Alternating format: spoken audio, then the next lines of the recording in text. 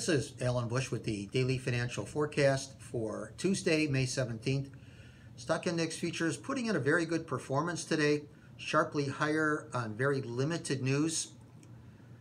Also, we did see some major chart objectives hit on the downside last week, so the technical aspects appear to be improving. Looks like the main event today will be Fed Chair Powell's interview at 1 o'clock Central Time.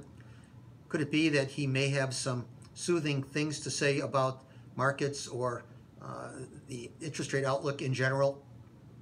And in the currency markets, seeing the dollar index lower, the euro currency trading higher. This after an ECB member indicating that he thought there is a possibility that the European Central Bank could hike rates by 50 basis points, although he still is in favor of a smaller rate hike. So that seemed to support the euro currency.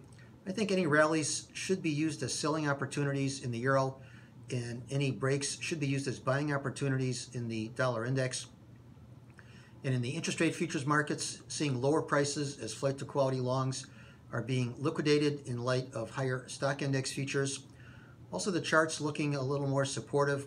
Looks like there could be some type of head and shoulders bottom pattern forming across the board in the interest rate market futures. And I think that is the case.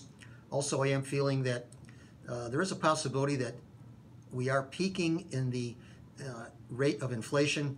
So any shorts you have, I think, should be covered in the interest rate futures markets now. So good trading, everyone. Once again, remember, these are my opinions alone and are not the opinions of ADMIS or ADM.